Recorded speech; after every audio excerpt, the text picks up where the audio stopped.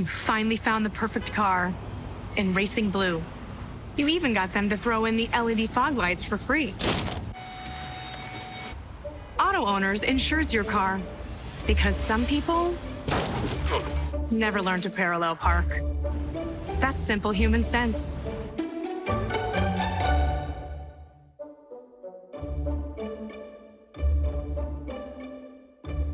Keep going. More. No, stop! Hello and welcome to this week's edition of the Red Raider Coaches Show. My name is Brent Johnston along with head coach Mark Wilson. Coach, you doing okay today? Doing good, doing great. It was a nice cool morning. Oh, nice. Good weather. Put a little kick in your step. That's right. You know, hunting weather is what it feels like. I don't hunt much anymore, but I look forward to those cool fall mornings. And looks like we're headed for some of those. I think it's going to warm up a little bit during the day today, but it definitely felt good this morning. That's right.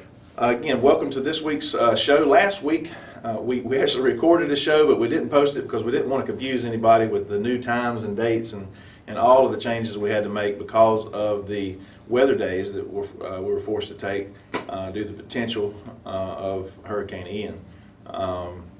So this week, I want to start off by mentioning the meals from the previous week, and we'll catch up to those this past week that happened on Saturday.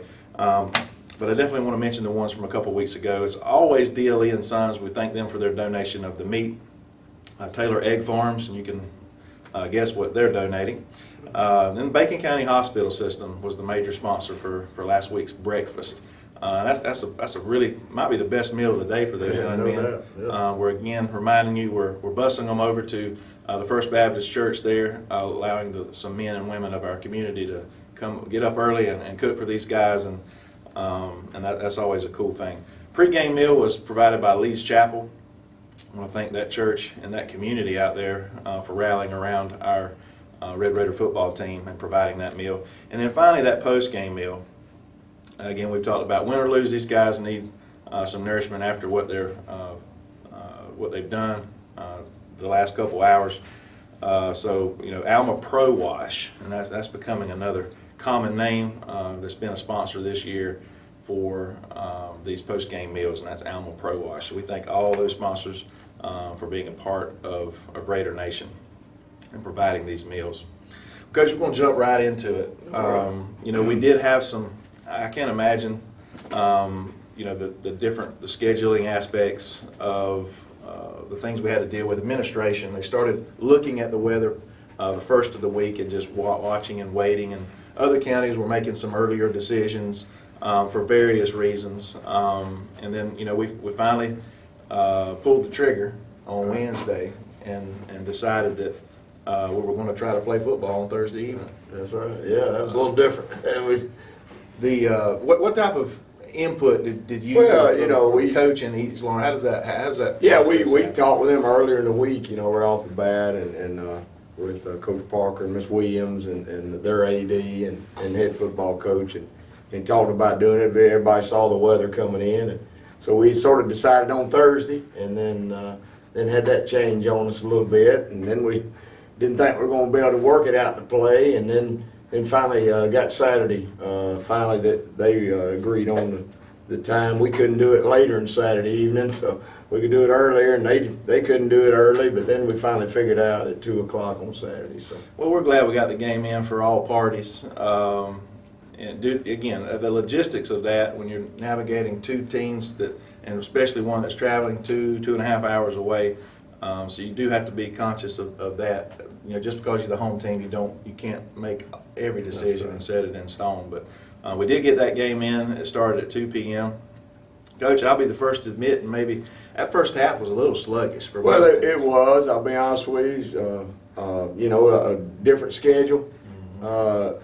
People don't realize it, but we wasn't in school, so we couldn't practice. So we practiced on Wednesday, and then couldn't practice Thursday and Friday. Now they could practice because they were in school. That's right. And a lot of people didn't realize that, but I thought our kids did a good job as well as you could do, you know. And it's just hard when you hadn't practiced for 2 days to come in, but both teams were sort of sluggish. I mean, just a different kind of deal, you know. Different atmosphere, and that's the first thing I think about. And again, you talk about, I hear collegiate coaches talking about certain schedules and going and playing in different time zones and the acclimation to that, you know, you get in such a routine. That's exactly right. And we're all creatures of habit. Exactly. You know, from getting ready in the morning to whatever it might be.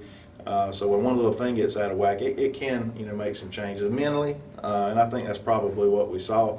It wasn't a lack of effort. I don't think it was just, again, just the time of day and all the changes that was made. But overall, I felt like we dominated the game most of the game, especially the second half. That third quarter, I thought we come out and did some good things. And so the second quarter, we started getting some stuff that we could do, and finally started playing a little better, and you know, got up, and our biggest thing was, you know, getting up but letting them come back, and that was the big thing that you know, that we've tried to work on in practice. You got to play hard every play, you know, and not let them get back into it and things like that. And I think that was the main thing. Right.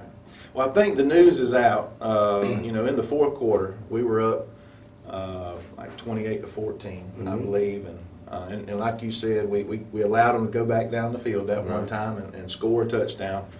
And something interesting happened. They were attempting the point after attempt, which is a free kick essentially. That's right. And during that process, our defense stepped up and we blocked that kick. That's right. And the ball's fumbling around, and I've seen it over and over. You know, irregardless of what the rules is, kids are scrambling and jumping on the ball. That's just a natural reaction. Well, the East Lawrence didn't jump on it. They picked it up and run it in, and the referees called for that's a 2-point conversion. That's right. But Coach, tell us a rule on that. Well, the rule is on a try, an extra point. Once the kick is blocked, it's a dead ball. So it should have the whistle. Actually, we thought we heard a whistle. Yeah. One of the officials said dead. It's dead, and we thought it was over with. And like you said, now on a field goal, you could actually, if it stayed by the neutral zone, they can pick it up and do that. You know, because we have the ability to pick it up and run it back. So, but on extra point, it's supposed to be dead, and that's what the rule says. So, you know, just had to move on. Had to move on, and it was tough. Yeah. You know, when you're keeping them from getting that 1 point, so now they're 8 points down, and now they're 6 points down. That's a big difference in a ball game. You know, you feel like you got a little bit more cushion. What you do, 2 points, but you know that if they score, they have to go for 2, and if they don't get it, you're going to win the ball game. Or if they do, you're going to be tied. That's right. So That's a big. That was with about 9 minutes to go in the game, and you know, our Raiders took the ball and ran a few plays. They got the ball back and drove the ball back down again. And we made a great defensive play near the goal line, about the 5-yard line, got an interception. That's right. And you know, in our minds, man, we've sealed the deal. You know, it's 28-22. Even after the mistake that the referees made, and you know, we're in the process of. I know I saw us go immediately into the victory formation, and it's tight quarters down there. Again, we're about at the 5-yard line. Quarterback don't have a whole lot of room to step back and kneel down, but he did it twice, and got us was about just inside the 1-yard line. Right. And man, one of the strangest plays I think I've ever seen, and people has probably seen it. We posted it online, and I know we've sent it to some different authorities to be evaluated, but it certainly appeared that our offensive line did not move. We did not snap the ball. Right. But somehow or another they down on the goal line, you know, we were back inside the 1, so you know, we want to sit there a little bit longer and see if they jump, and they did. They did. We didn't move. We didn't snap the ball. The official said that the ball moved. I said, yeah, well, after they come over and hit our guy, then it would move. But it's just, you know, one of those things. And judgment call, you know, it could have been 1 or 2 things. Either it was a snap infraction on us because we didn't snap the ball all the way up, or either were offside. So those are the 2 should have been a things. penalty either way. Either way. It should have been either on us or them. And it should have been a touchdown on that play, at least on that play. Exactly. And then since the previous play where they got the 2 points, and then they picked the extra point and went up on us 29-28. So it was a gut punch. I'll just be honest with you. It was for all of us. Everybody. I mean, nobody. I mean, the stands. You could. It was again a strange situation, and I know you, and we all have to be careful how we speak about the officials, and because it is a difficult job to do. But I guess there's certain plays that, man, you rarely. We fuss at the refs, and we even talk about certain plays that these guys may run in a game. You're like, oh man, that was a difference in the game. He had just made that catch, but it really wasn't. But in this case, these couple plays actually made the difference in the game, and that's disappointing when the boys can't. I guess that's where I was disappointed, when the boys can't finish it on the field. No doubt. Take care of business. But let me ask you this, Coach. What do you tell you boys? Not so much immediately. Well, our kids did everything to win the ball game. I thought, we played hard. We did the thing. We made mistakes. They made mistakes. It was one of those kind of games. But we did everything we did and left it out on the field. I'll be honest with you, I've never been in that situation before, so I didn't know. In 34 years, I've never seen that. So it's sort of hard, but when we finally got in, it was frustrating to everybody, and we probably didn't handle things the way we needed to a little bit, but finally got in there where we could talk about it and reflect about it, and things gonna happen like that in life. You ain't gonna know why it happened or what happened, and I know my mom and dad got cancer, and I didn't know why they had it, but that wasn't in my hands, so those are things in life that come along, and it's hard to get over. Heck, I got 4 hours of sleep all weekend, I think 1 hour on Saturday night and 2 on Sunday, so, so those things. But one thing is, we've come out this week and put it behind us. We've had the best week of practice we've had since I've been here. Attitude's been great. We picked up our effort. Wow. We learned from our mistakes. And as long as you can do that, then that's growing. So. That's it. It's a life lesson, like you just mentioned. And I talk to my students about that kind of stuff all the time. Life isn't fair. It's not. It really is not fair. And the older these kids get, the more they're going to see that. And they're going to have to, strap their boots on and get up the next day and get after it. Whether it's at work, whether it's with your family, it's for a sport or whatever. So I'm real proud to hear that that's what has happened this week. To me, them having a great practice, or what you say maybe the best all week, and you saw their effort pick up and those types of things. So, Coach, y'all must have said and done something to help energize and just continuing to build the character of the team. Well, it's just, we felt bad about it. I mean, and felt our kids have a lot of character. They, they do. They have a lot of character, and it came out this week in the way they handled things, and I was proud of them for that. And our coaches did a good job of coaching them during the week, and we're looking to play great Friday night. That's awesome. And again, just to touch on that, I talked to my dad over the weekend, and I said, you're dealing with 14, 15, 16, maybe 17-year-old boys, and that's just a difficult situation to put them in and expect them to react exactly how you would want them to. When us as the adults in the stands were like going nuts. How do you expect the kids to not be emotional about it, and that's okay. But anyway, moving on. We're going to put that East Lawrence game behind us. There you go. East Lawrence isn't going to get us in the playoffs. They're not going to get us that first, second, third, or fourth seed. We got everything still ahead of us. Our region schedule, which will start in a couple weeks. But we're going to host this week. I mentioned their name, Johnson County Trojans. Is that correct? I think so. Coach, I don't know if Bacon County has ever played Johnson. If we had, I didn't go back on the historical site, but I know it's been a long time if we have. But I do want to mention first, this is homecoming week. We postponed, that was the first decision that was made last week, was we're postponing all homecoming festivities and placing them this week, which you'll see me in my yellow shirt. Today was Neon Day. We each class had a different color, and I'm a representative of the freshman class. So Monday was wear your homecoming T-shirt and some jeans day. Tuesday, I'm gonna have to ask for some help. What was Tuesday, Vidi?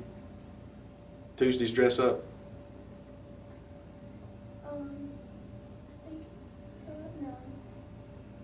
Athletes. What was it? Athletes. Like so. Athletes and mathletes. Athletes and mathletes. And then yesterday was Celebrity Day. Kids had a lot of fun with that. Hopefully I'll have some pictures if it's when you come to the game Friday night. I want to get some pictures and put on the big board so folks can see what's went on. And again, today was a Neon Day. Tomorrow, as always, on Friday is Crazy Red and White Day. We always look forward to that. Have a big pep rally. get kids going, get them excited about what's going on, and hopefully have, again, a big turnout tomorrow night. This afternoon, again, we're recording this Thursday. This afternoon we'll be having the parade starting at the elementary school, and it'll end downtown. Got quite a few floats, quite a few cars. The band will be playing. Our homecoming court obviously will be represented there. So we want to encourage you to come out 5 p.m. on Thursday to be a part of that. And then ultimately it'll culminate, again, we have a pep rally on Friday, and it'll culminate at the homecoming game, which will, the court, the selection of the king and queen will start at 7 p.m., so get there a little early. I'd suggest about 6:30 to get you a decent seat, no later, so you can be front and center to watch those festivities. That takes usually about 10 or 15 minutes, and then we're going to kick off with Johnson County. First, let me let you comment. You know, you've been coaching for 34 years. Right? Yeah. How do you feel? Most coaches, boy, they hate homecoming week because of all the distraction. But what do you think? I always tell the kids, look, homecoming's for everybody else. We got a ball game to play.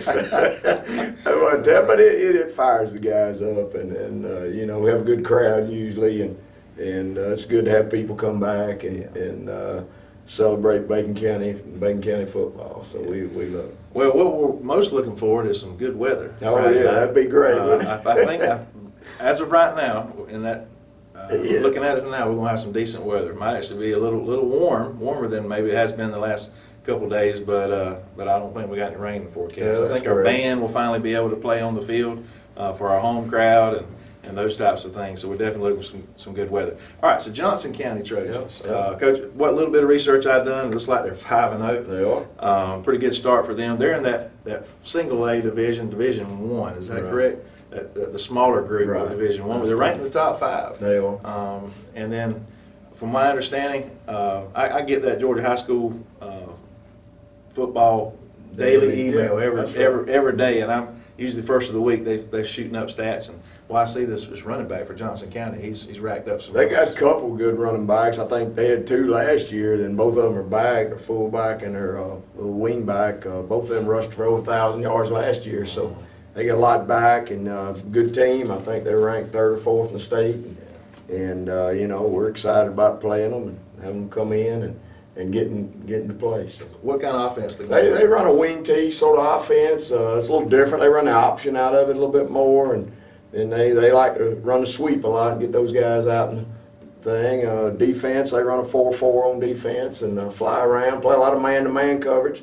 They're going to try to put everybody in the box and cover you up. So they got some good athletes, and like I say, they're 5-0, so they've been doing something right. Well, I've been interested, you know, all season long. You know, we've been more consistent, I think, on the defensive side of the ball, and that's what I look forward to seeing as our defense match up against this team, because you know, it sounds like they got a little bit of speed, and especially if they're going to try to No get out doubt. the perimeter, whether sweeps or whatever. But you know, our defense is pretty quick too. Yeah, hopefully we'll you know, come out and play great. Like I said, we worked effort and fundamentals this week and have practiced this great. So I look for us to be around the football and have a bad attitude when we get there. Coach, one last comment. How are we on injuries? Yeah, we're banged up a little bit. Got a lineman that's banged up with groin. Travion didn't play this whole second half last week. Running back, Travion Richardson, he had a groin, and he practiced a little bit this week. You know, he was hobbled a little bit, but I think he's feeling a little bit better. Yesterday he practiced pretty well, so you know, trying to limit his reps a little bit, but. You know, DeAnthony Green, Moopy came in and did a good job. JoJo, Slade, you know, we've got several running backs, so you know, we feel like we can get after it. And the line's been doing a good job blocking, so hopefully we'll be able to open up some holes and then have some time to throw the ball. I think we're going to have to hit some shots. You know, they're going to play man. We're going to see if we can hit a few. Yeah. Well, we definitely got some guys on the outside that can get down the field. So hopefully we can connect, score a few points, and win one for the Gipper this weekend. Right. It's always good to win on homecoming. Again, hopefully have a big crowd. I want to encourage you to come out and represent Raider Nation. We will be broadcasting live, but I always encourage you, home and away. Want you there in person so that these guys can hear your voice, see your face as you're supporting Raider Nation. But again, come out early. Again, festivities start at 7 p.m. for the homecoming court. and then the game will follow at 7:30 against Johnson County Trojans. Again, this might be history. A little bit of more history with that. That's the school Herschel Walker graduated That's from. right. And in my mind, he's the greatest collegiate player of all time. And if he had went to the NFL, he'd probably end up being one of the top No doubt. NFL backs, or if he stayed in the NFL longer, started and stayed there longer. But he's definitely one. I think he's the greatest college football player ever that graduated from Johnson County, little Wrightsville, Georgia. So a little fun fact there. So come out and support Raider Nation, Coach. Thank you for being here with us. Thank you, appreciate And that. we'll look forward to seeing you at the game. Yes, sir.